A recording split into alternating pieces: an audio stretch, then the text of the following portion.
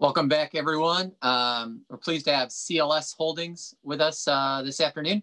CLS is an operator in the Nevada market with a retail presence in the state, as well as a growing wholesale business. The company additionally has aspirations for additional state expansion here in the near term. With us today, we have COO Andrew Glashow. Looking forward to the presentation. Andrew. Thanks, John. I appreciate it. Thanks, everybody, for tuning in. And I'd like to start thanking our hosts at Canaccord and all the technical people that have made this happen. I know these things aren't easy, and just really appreciate the opportunity to be able to present to everybody who is here. CLS, just as a general company introduction, this statement or this mantra that people power profits really means a lot to us.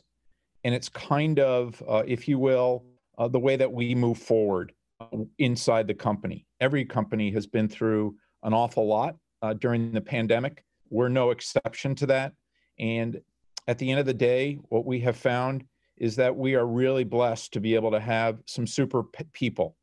And that starts with our chairman and CEO and goes all the way down and across the board from every other division within this company. And what we've been able to do in the last 3 to 6 months really is quite exceptional. And that's a testament to our people. And our goal here at CLS is really to, we aim to provide the cleanest, most innovative, safest cannabis products, environments in the market to give customers confidence in their purchases.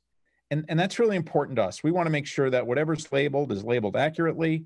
We want to make sure that we've got a diverse offering of products for all of our customers across the entire line, whether that's flower, tinctures, vape cartridges, et cetera.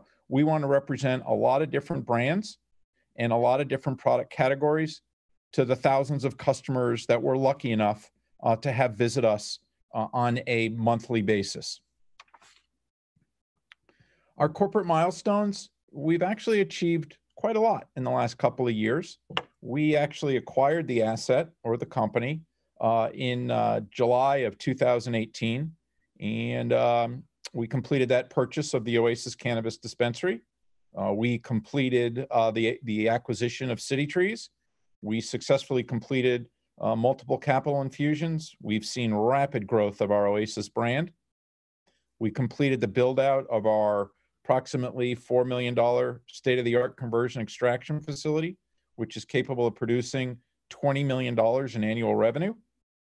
We obtained our patents for our proprietary extraction process in the US, EU, and Canada. And we have conservatively managed our balance sheet, and we're still sitting with $7.5 million in cash and current assets, which puts us in a pretty good position to be able to execute our business plan going forward. The Oasis Cannabis Dispensary is located in downtown Las Vegas. It's really kind of halfway between the Strip and between downtown. It's, for those of you that have been to Las Vegas, it's about 1,005 feet outside the Strat, formerly known as the Stratosphere. We're currently completing about 700 orders a day at around $55 an order. We have successfully pivoted the business from what was an entire in-store environment to 3 really distinct channels. We have curbside pickup, we have delivery, and we have our in-store business. And we've been forced to pivot on a number of occasions due to the pandemic, due to the rules and regulations in the state of Nevada. And quite frankly, we've really been able to do a terrific job. And as we go through, I think you'll see some of the results that we've been able to achieve. And in the environment that we're in, we're really quite proud of this. Our goal here is, to expand. And there's a couple of ways that we can expand. One is organically, which we're doing right now. The other is maybe there's a couple of strategic acquisition opportunities or partnerships that we can enter into, and we continue to look at that. We look at the world kind of divided between MSOs, large multinational, if you will, or multi-state operations, to I'm going to call it regional players. And we think that we can be a good regional player located in the southwestern portion of the United States. And we think there's some really good opportunities in kind of the secondary and tertiary markets, particularly markets that are going from medicinal only to a recreational environment. We successfully were able to navigate those landmines in Las Vegas or in Nevada, and we think that we can do the same in other states. We do think that we've got a strong management team. We do think we have a strong board of directors. And I point this particular statistic out or fact out because I think it's meaningful to see where we are compared to where our shareholders are or how our shareholders should think of us. Our founders, one of which is Jeff Binder, another is Mr. Frank Koretsky. They have approximately $8 million US invested into this company at around 35 cents a share. Neither one of them have participated in any sales. They're long-term people. They remain committed. They remain active. And we're really quite fortunate. And their basis is about 6 or 7 times where the stock is currently trading right now. So we feel good about that we were in the same position as our shareholders are, and we share the same common beliefs that at the end of the day, we want to build a company that has long-term viability, that rewards its shareholders, that rewards its employees, and also does the right things for our environment as well as for people, particularly people that are affected by the war on drugs. We operate in the Las Vegas market, as people may or may not know, or we operate in the Nevada market. As people may or may not know, Nevada, is Las Vegas is home to a bunch of tourists, about 42 million a year. We think that number will increase over the years, but clearly for the next 6 to 12 months, my guess is that things will slowly come back, but I don't think we're close to or we're within 12 months of seeing the big conventions and so on and so forth. Fortunately for us, we cater to the locals, and our local business has grown substantially throughout this pandemic, and we will continue to cater to locals. About 90% of our business comes from local folks, and 10% of our business comes from tourists. And we haven't seen that really change at all, even with the fact that tourism is down about 65 to 70% or more in Las Vegas. So our business has risen. I can't speak for other folks. I can just speak for ourselves. And we've been able to really continue to cater to our locals. And I think we are kind of known as the locals' choice. So Oasis, the dispensary, just as a quick overview, is open 7 days a week from 7 a.m. to 2:30 a.m. We used to be open 24 hours a day, but now with that limited 24-hour audience, we found it was better for us to be open these particular hours. And in spite of being open those hours or reducing the hours, you will see as we go through the presentation, our revenues have grown substantially, even with a reduction of 4 or 5 hours on a daily basis. Again, we successfully operate 3 distinct business models: in-store, curbside, and delivery. We're walking distance from the Strip in downtown Las Vegas. The business known as Oasis Cannabis has operated since 2015. We acquired the business in 2018 and have made appreciable differences, investments, and an awful lot of progress. As I mentioned before, we have a production facility capable of producing around $20 million in annual revenue. We're completing 700 orders a day at around $55 per order. And we are recognized as the dispensary of choice for locals. And that's meaningful for us, given where our location is and the continuing need and desire to serve the local community. The platform that we've built up to this point in time is capable of producing in excess of $45 million in revenue. That's our store as well as our production facility. So we have a tremendous amount of operating leverage that we can deploy, exploit, without the need for really any additional CapEx. The CapEx has been deployed. Now it's more of an execution story, and I think we're executing at a very high level. Oasis, the dispensary itself, was voted best dispensary for Pot Pros. And this is, again, something that's meaningful to us because we have a highly educated workforce. Education, knowledge, breadth of product, These are all things that are critically important to us. We want people to come in and to be able to try, to be able to explore, to be able to have a personal experience when they come into our store, not just to purchase our own products, but to purchase other vendors' products as well. And we want, when somebody comes into the store, we want to be able to explain to them, we want to be able to answer their questions, and we want to make sure that when they leave the store, A, they've had a good experience, and if it's their first time trying cannabis, that the experience that they are looking for or the effect that they're looking for is achieved. So they'll come back and they'll build confidence in us. That's just very, very critical for us. We've all been through an awful lot recently. Everybody individually, as families, as a country, as a world, as a planet. And we elected back in June, we came up with a strategy of what can we do to give back to the community. And we tagged this our summer of giving. So from June to September, we set aside 1% of the net sales of Oasis to donate to the cannabis equity inclusion community of Nevada. And these funds are going to go toward providing legal, medical, and additional community resources to members of our community most directly impacted by the war on drugs. And this is the proudest thing for me, and I think for the entire team. And I know this is very meaningful to our chairman.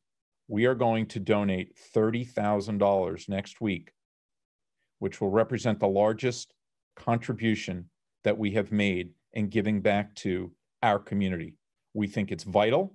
We think it's the right thing to do. It's good business, and a rising tide lifts all boats. And we think that if we can help people out, at the end of the day, everybody wins. So this is very, very meaningful for us. It's just not the size of the dollar donation. It's the fact that our workforce, our folks, everybody contributed to this process. And again, it's very meaningful. And we did not think that the number was going to be this large, but we know this is a meaningful donation, a contribution, whatever you want to call it. And again, we feel really, really good about it. And there'll be some very good press. There'll be some future announcements around this. And again, we just feel good about what we've done, and we think it's the right thing to do.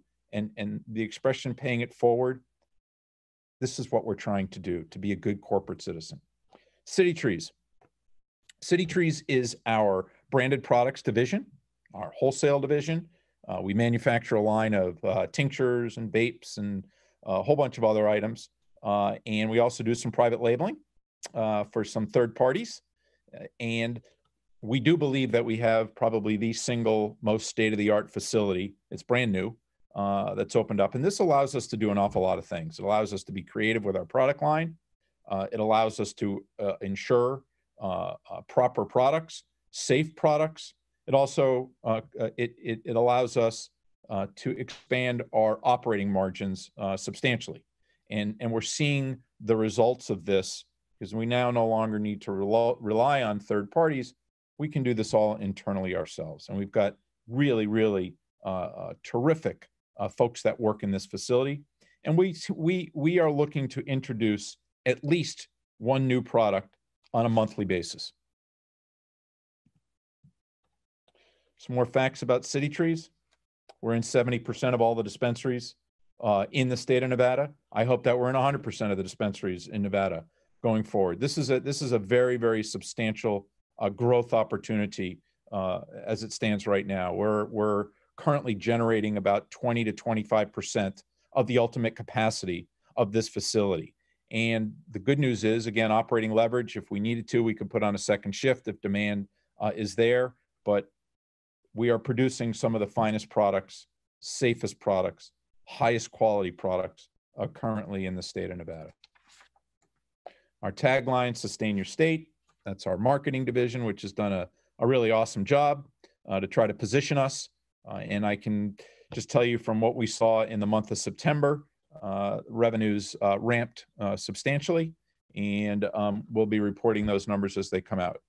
This is our new brand identity. And I kind of think this is important on a number of levels. One, we think we make really superior products. The second thing is that we think that this brand identity is a differentiator to all of the packaging that currently exists on the marketplace today. Much of that packaging revolves around plastic. And what we've tried to do, being good corporate citizens and looking at not only the virus, but looking at the whole West Coast on fire, is to say, how can we reduce our carbon footprint? How can we reduce our waste stream? And those things are very, very important to us. This is a line of sustainable packaging. The ink is sustainable. The packaging itself is sustainable. The plastic has been, quote unquote, eliminated from this. And this was just introduced about 2 or 3 weeks ago in the marketplace, and it's been received really well. And I congratulate and I applaud our marketing team, as well as other divisions of the company, for rolling this out and rolling it out successfully. Originally, we were going to roll it out in the month of March, but the pandemic hit, and we felt that it was better if we just, quite frankly, rolled it out at a later date when the time was more appropriate, and we thought that September was a good time, and it turns out that it was a good time. Award-winning products. This, to me, says it all about what we're trying to do in our City Trees division. And we think we're going to roll out a number of other award-winning products in the City Trees division. Nevada is an incredibly competitive marketplace. There are a lot of folks that sell and make beautiful product in Nevada. We're really lucky to have some really terrific competitors and some really terrific producers of fine product. We think we're one of those. And we think that as the awards keep on coming and accumulate for us, that the brand will continue to build itself and will become more and more in demand. But this 1:1 cartridge, this calm cartridge, has been a bestseller for us for a while. The Blue Agave is a terrific tincture, and then the Jack Herer dab oil recently, this in the last month or so, won an award as well. And I think you're going to see some additional awards coming.